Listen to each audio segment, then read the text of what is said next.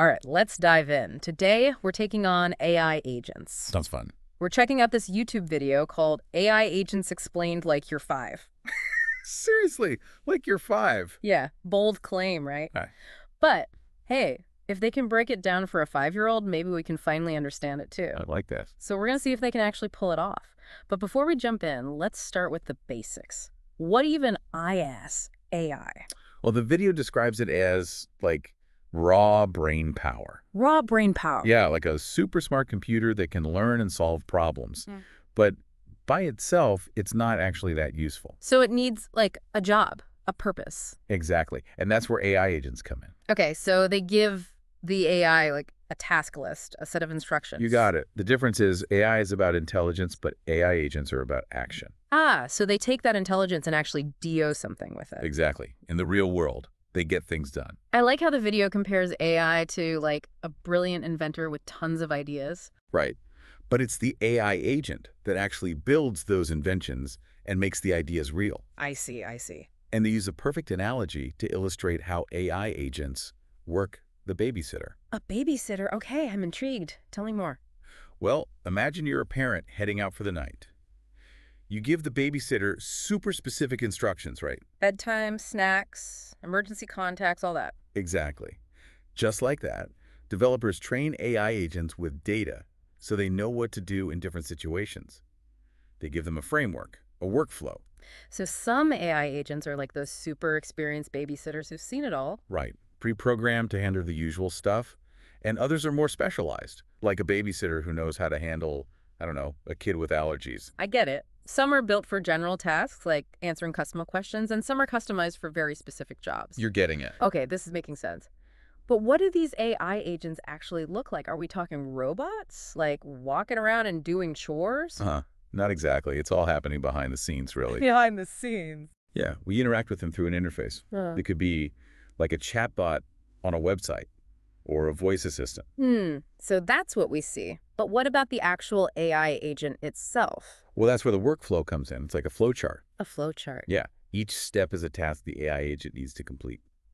Like maybe it has to pull data from a database, make a decision, then take a specific action. So while I'm just seeing a little chat window, there's this whole complex process happening in the background. Right, like a hidden engine making it all work. I like that. And the video breaks this workflow down into 4 steps: input, processing, action, and learning. Okay, let's break that down. Input is our request. Right, what we ask the AI agent to do. Then processing is the thinking part. The AI analyzes everything, checks the data, figures out the best way to respond. Okay, and then action is where it actually delivers the result. Gives us information, completes a task, or creates something new. Exactly. And then there's learning.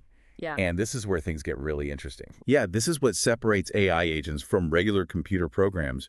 They actually learn and get better over time from every interaction. Whoa, so it's not just following the same rules over and over. It's adapting and improving with experience. That's right. They're constantly evolving. And that ability to learn makes them super powerful. And it's why everyone thinks they're going to change, like, everything. Okay, I think I'm starting to get the how.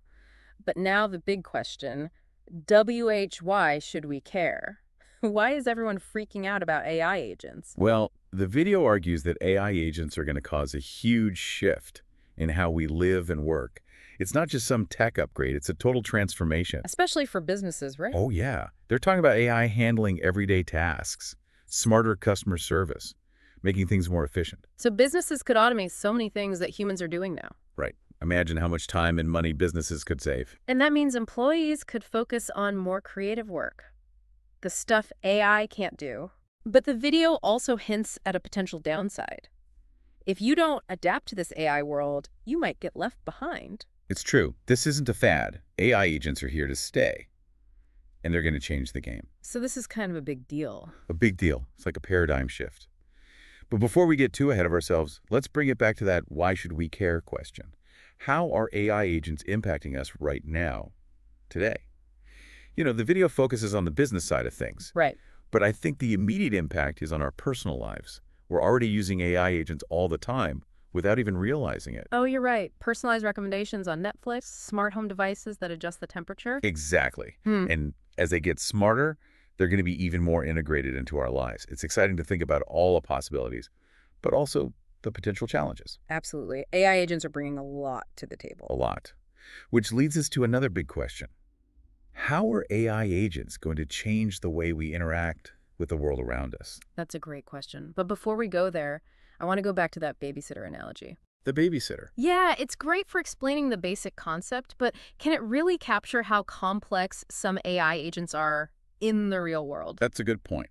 The babysitter analogy is a good starting point, but it's just that, a starting point. Right. To understand the true potential of AI agents, we need to move beyond that simple example. Agreed. So let's shift gears and look at a real-world example, something a bit more complex. Okay, how about self-driving cars? Ooh, now there's an AI agent that captures the imagination, and I bet there's a lot more going on under the hood than a simple set of instructions. You're telling me the AI agent in a self-driving car has to process so much data so fast, make split-second decisions, and learn and adapt to everything around it. It's incredible, a mind-boggling feat of engineering. It really shows you how AI agents are pushing the boundaries of what's possible. Absolutely. If we think about it in terms of the babysitter analogy, it's like the babysitter is now driving a car full of kids Yeah. through rush hour traffic and making sure they're not eating candy and keeping them entertained. Uh-huh. Exactly. It's a whole new level of complexity. And it shows the incredible potential of AI agents to do things that machines could never do before. It's mind-blowing, and self-driving cars are just the beginning. As AI agents continue to evolve, we're going to see them applied to even more complex tasks in every industry imaginable. No doubt. It's Yes. truly an exciting time to be witnessing this technological revolution unfold. So we've got the basics down. We know what AI agents are, how they work, and the potential impact they can have on our lives. That's a great recap. But now we need to dig deeper into the why should we care question. Because this isn't just about cool technology, it's about how these things are going to change the world around us. Right. It's about understanding the bigger picture. Exactly. To do that, we need to look at some specific examples of how AI agents are being used right now in the real world. Let's start with the business world, shall we? Sounds good to me. AI agents are already making a huge difference in businesses.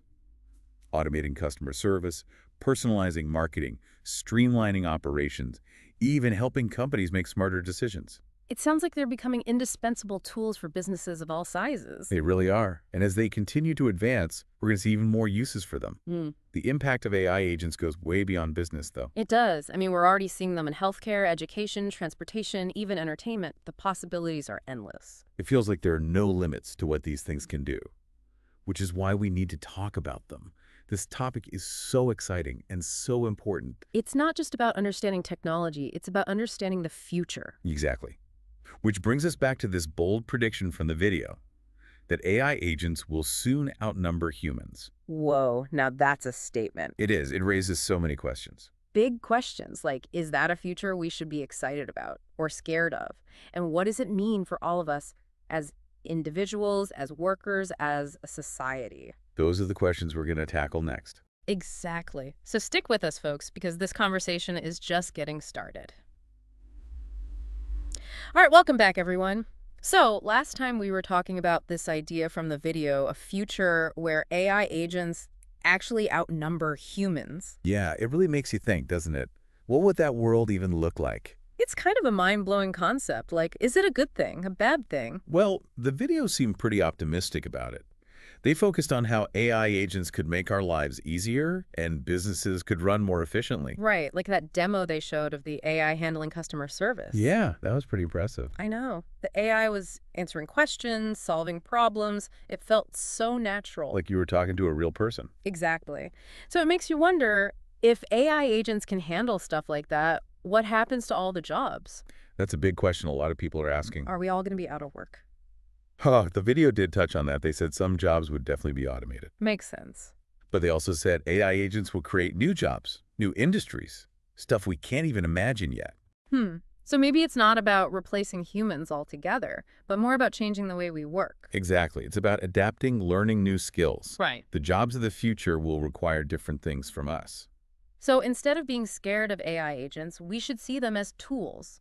Tools that can help us do more, achieve more. I like that. It's about empowerment.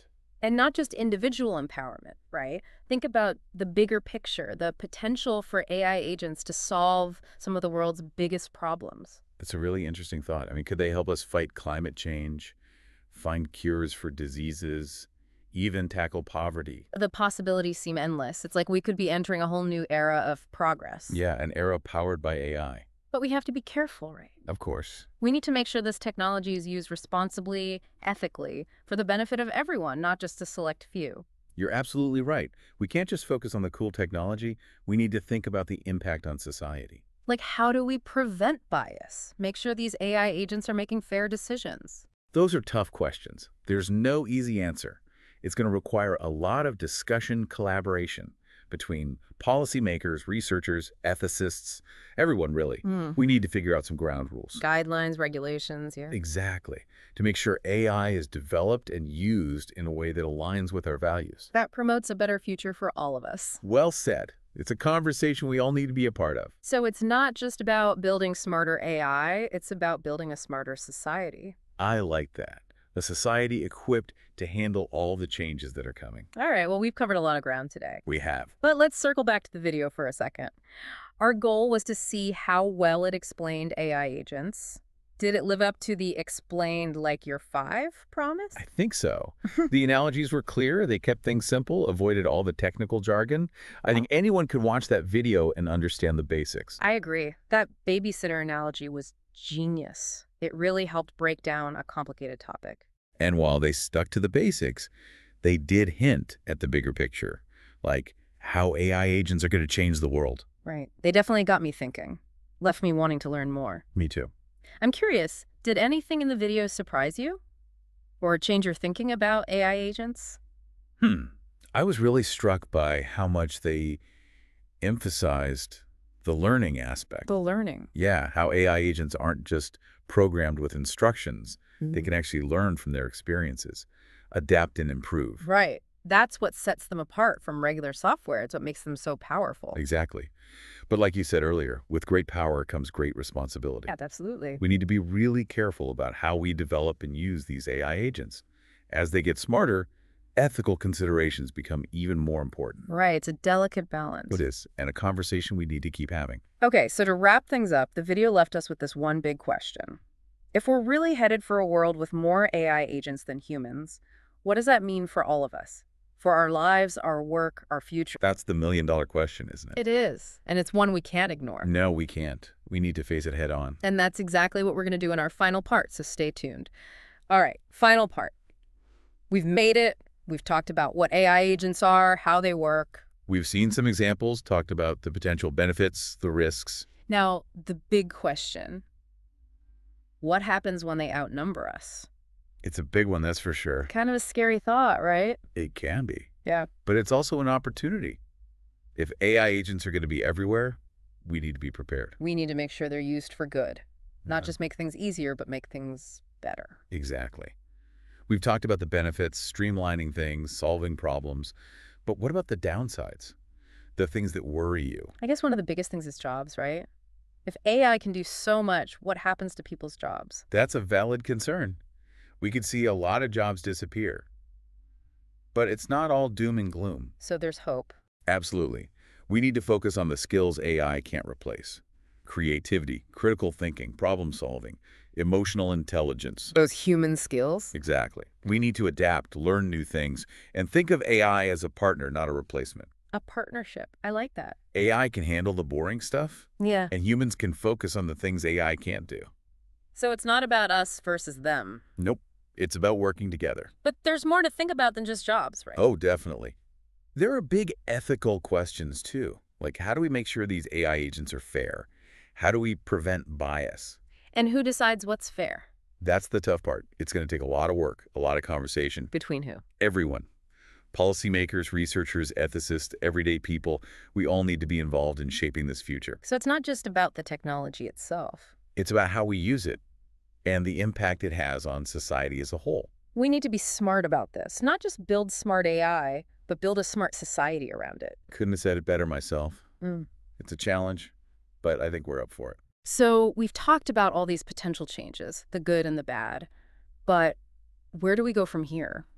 Well, the video didn't really give us a roadmap, did it? No, it didn't, but it definitely got the wheels turning. It made us think about the future in a whole new way. And that's a good thing, right? It is. Awareness is the first step. Yeah. Then we need to have these conversations, ask tough questions, and work together to create the future we want to see. I completely agree. The future of AI is not set in stone. We're all shaping it every day. So, as we wrap up this deep dive, I'm feeling hopeful. A little bit nervous, sure, but mostly hopeful. AI agents have incredible potential, but it's up to us to use them wisely. Couldn't have said it better myself. Thanks for joining us on this journey. We've covered a lot of ground. And remember, this is just the beginning of the conversation. Absolutely. This is not the end, just the beginning. Keep exploring, keep questioning, and keep imagining the future. Thanks for listening, everyone.